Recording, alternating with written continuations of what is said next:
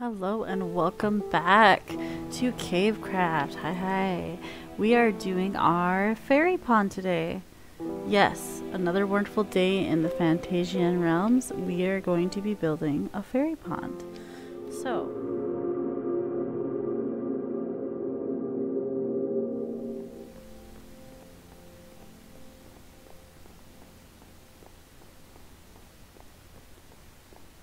I know that in JJ and Wild's last video, they made this beautiful path. It is looking so cute. Oh, look at that bench. Look at how texturized the path is and how pretty. Oh, this archway. Oh, beautiful. It's so pretty. JJ and Wild did an amazing job. And I think, yeah. So DG put in some more mushroom houses. And I think DG's working on more mushroom houses back here. Oh. Is that one? That might be one.